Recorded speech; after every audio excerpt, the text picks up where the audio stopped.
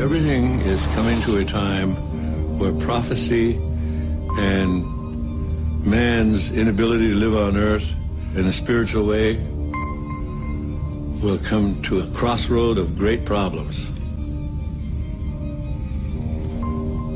It's the Hopi belief, it's our belief that if you're not spiritually connected to the earth and understand the spiritual reality of how to live on earth, it's likely you will not make it. So, if we're going to reconnect with the cosmos, if we say, I want to be who I really am and connect with all that exists, then that intent will draw to us the experiences necessary to achieve that.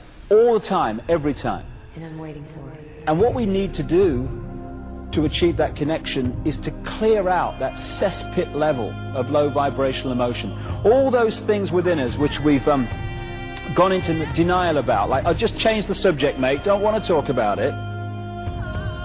And so we draw into our lives people, experiences, what have you, that make sure that we can no longer do that.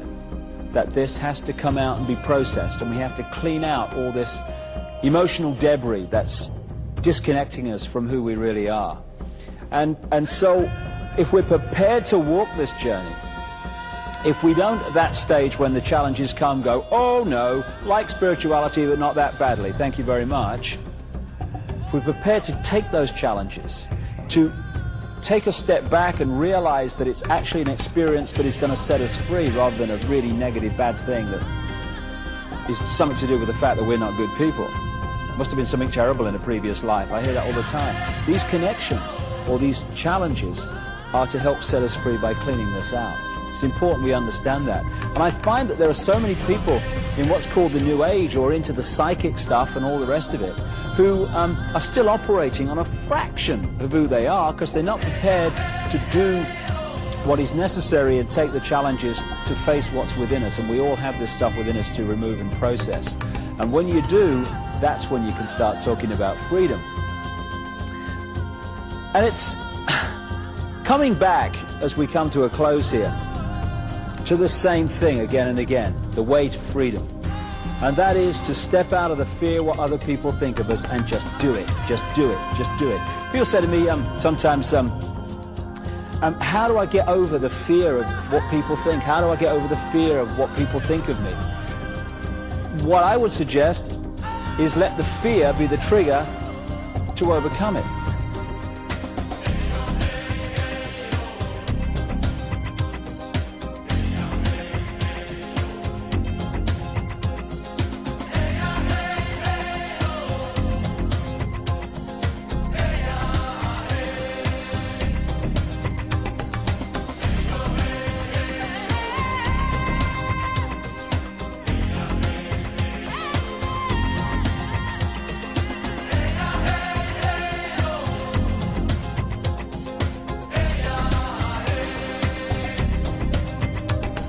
So if you're in a situation where you're thinking, oh, well, I'd love to say this, but what will they think? Just say it. Just say it. If the people around you cannot respect your right to be you, then what are you worried about? What they think of you for?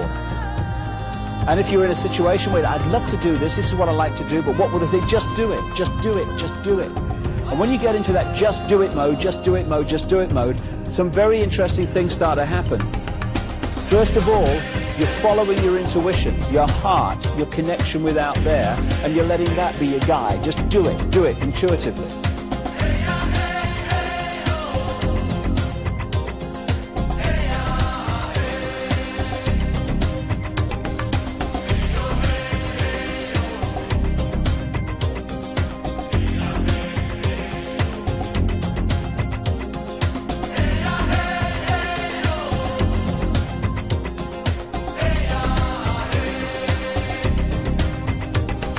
And after a while, and I've seen this in my own life, although the head is screaming, oh my God, what are you doing? Eventually, you start to realize that when you follow your intuition, although it might set up great challenges to start with, and you think, oh my goodness, what have I done? Eventually, you see that everything was exactly what was necessary to bring about a positive outcome.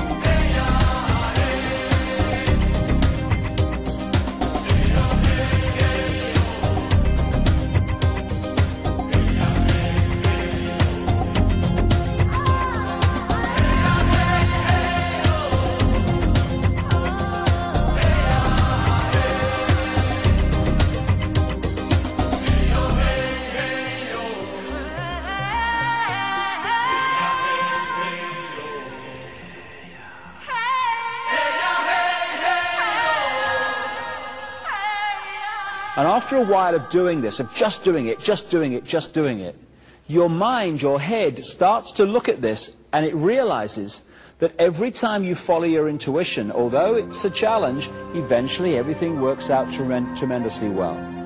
And what happens then is the head and the heart come into sync, and what you think and what you feel become the same thing. And that's when we start to connect with who we really are and the true nature of our power to manifest our own destiny. Just do it.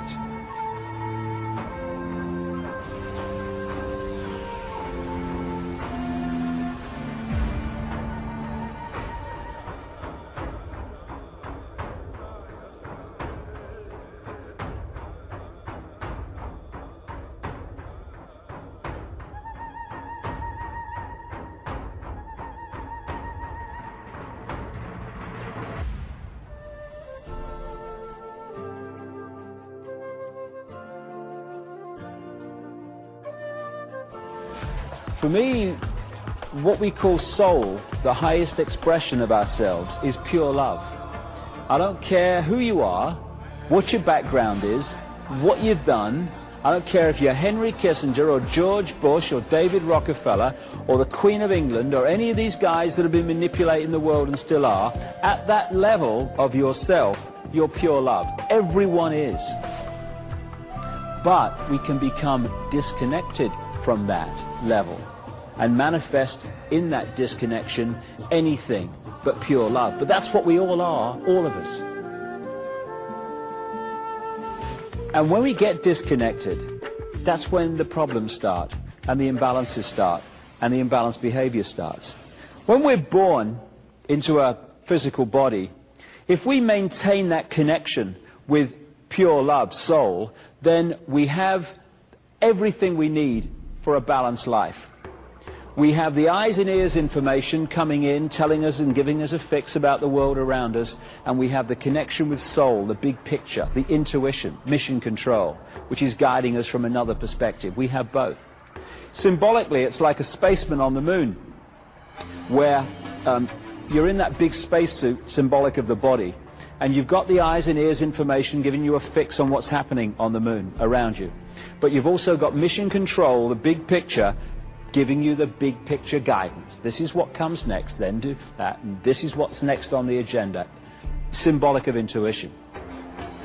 Imagine what would happen if someone came along and cut or dramatically reduced that spaceman's connection to mission control. Suddenly, this is the only information and the vague memory of what should have been happening at this time. They're the only fix we have on who we are and where we are.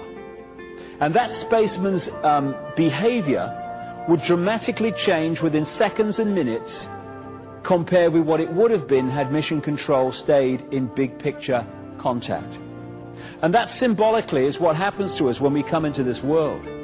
When we're born, the conditioning starts. The programming starts to disconnect us from mission control, the big picture, soul. So the eggshells start. We start to be conditioned to see ourselves as either just a physical body or subjected to some God and what have you. The programming gets started from the moment we become conscious. A friend of mine once said something very true. If you're born to loving parents and they tell you that 2 and 2 equals 5, and then you go on to nice teachers and they tell you 2 and 2 equals 5, and then you go on to university and professors with letters after their name tell you 2 and 2 equals 5, all your peers around you are telling you the same because they've been through the same system. The media is telling you constantly 2 and 2 equals 5. It's no surprise that the vast majority of people go through their lives believing 2 and 2 equals 5. The conditioning of belief which disconnects us from who we really are. And if we can just break that eggshell and we can express the true nature of who we are and not live someone else's version of what we should be, when the eggshell cracks, we reconnect with mission control. And at that point, we taste freedom. And that is the challenge now that we all have and the opportunity we all have. Chinese have a word that means both danger and opportunity. We're at the point now of that choice. Because that's what life is. It's a choice and learning from the consequences of the choice and making different choices and learning from the consequences of them. That's what evolution is. And we're at a point now where we can make incredible leaps as this 26,000-year cycle comes to an end. The next 15 years are going to transform life on Earth. They're going to transform the nature of our perception. They're maybe going to transform some of the physical Earth also. One thing's for sure, it's going to be one heck of a challenge. But no matter how challenging it gets, one thing remains constant. We live forever. We are everything, and everything is us. Whatever we're experiencing in this moment, it's just an experience. We live forever. And if we can hold that focus of who we are, we get out of ordinary little man and woman in the street, I've got no power, to I am everything that exists and I can manifest and create whatever I want. We are genius. We've forgotten we're genius. And that's why a few people run the world. I'm going to end with some words by a singer in America who wrote new words to the American national anthem. To get away from the nationalism, he called it the Earth Anthem. And the world that he describes here is the world that is just a thought away, just an open heart away, just a change of perception away. We can think hate, we can think love. We can create a world dominated by hate and fear, or we can create a world dominated by love, compassion. It's just a choice, and we all have the opportunity to do that. So I'll leave you with these words, with the emphasis that this is the world we can and will create. When we heal ourselves, we heal the world. When we change ourselves, we change the world. When we love ourselves, we love the world. And when we love the world, it manifests in a very different form to the one I've been talking about these hours over these thousands of years of manipulation. Freedom is upon us. Time to grasp it. I hope you've enjoyed it. Thank you very much for your time.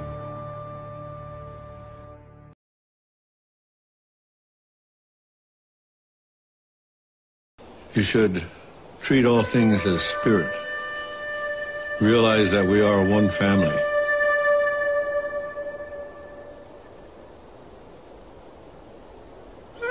It's never something like the end.